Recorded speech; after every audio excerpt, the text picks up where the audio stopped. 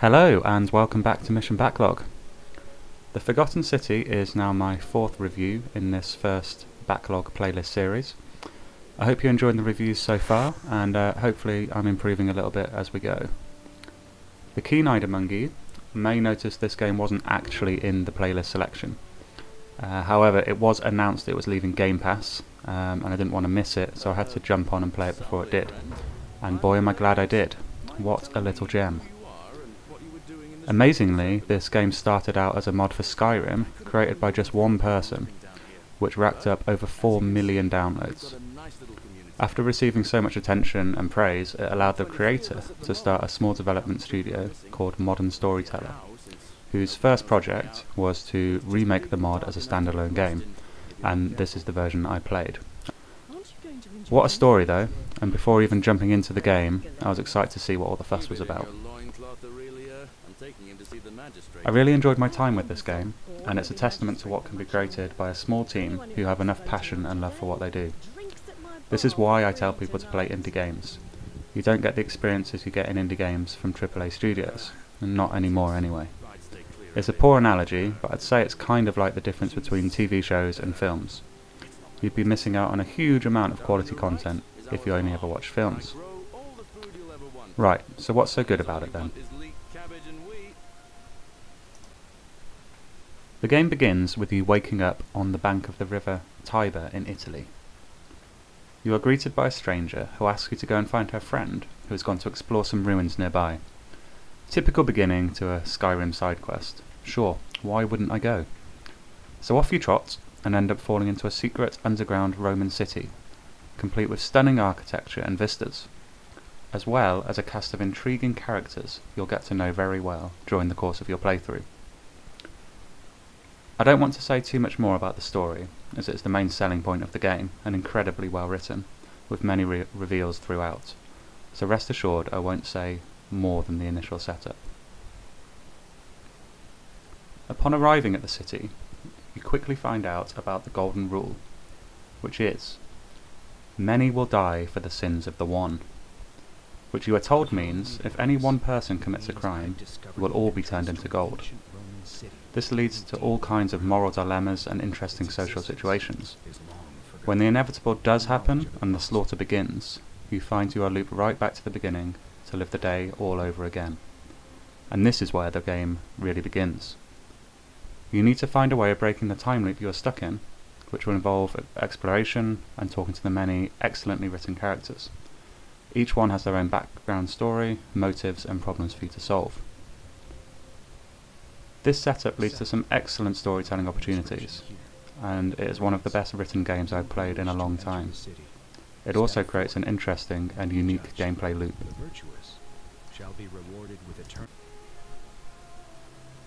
The gameplay is very much puzzle solving via exploration and dialogue options. Don't go into the game expecting deep RPG systems like Skyrim, or even extensive combat options. There is some light combat and some very light platforming, though it's not the focus of the game and is mainly there for pacing. The game is effectively one big puzzle. You're trying to find out how to break the time loop, though it's made up of many smaller ones. You'll have to figure out how to get certain things done during the course of a cycle, and what order things need to be done in to achieve this. Once successful, you'll open up new options or areas which develop the story further and lead you closer to the final solution. Most of the people you encounter will have their own quest lines and hidden secrets to reveal. I found the whole thing extremely satisfying and found there to be enough variety to keep me interested throughout. It's certainly not a walking simulator, so don't worry if that's what you were thinking. One thing I did worry about at the beginning of my playthrough was that it would become repetitive, playing the same day over and over again. Don't worry though if you were thinking the same. The game is designed in such a way that once you've completed a quest, you won't have to repeat it. You'll see what I mean. Again, I don't want to spoil too much, but there are many locations to explore in this game, and the journey to finding these places is a lot of fun. The combat is serviceable, and serves its purpose in changing up the gameplay. It is a bit clunky though, as I find combat to be in Skyrim itself. Your main weapon will be Apollo's bow, which shoots bolts that turn whatever it hits into gold, be that people or objects. and this leads to some clever platforming solutions actually, such as turning ivy into gold to create a walkway or a ladder. Though not action-packed, I really do think this game would have something for most people. It's not your standard gameplay, and I think that's precisely the point. The developers are trying their own thing, and I think it works. Visually, the game is stunning, especially considering the budgets involved. The look and design of the world is amazing, and it allows you to get really immersed in the place. The character models leave a little to be desired. You'll know what I mean if you've played any recent Bethesda games, though it's not enough to detract from the experience. And while on the characters, the dialogue and voice acting is superb. Every line of dialogue has voice acting, and the quality is great across the board. It certainly helps to propel the immersion to another level, and I think without it the game would be lacking a crucial element. Did you just leap into my villa from the balcony 100 feet above? That was either extremely reckless or impressively clever. Well, why have you risked life and limb to see me? There is some music through most of the game, though the main purpose of this is just for ambience rather than anything else. It's decent and helps set the tone for the era and the setting you are in, though it's not the star of the game.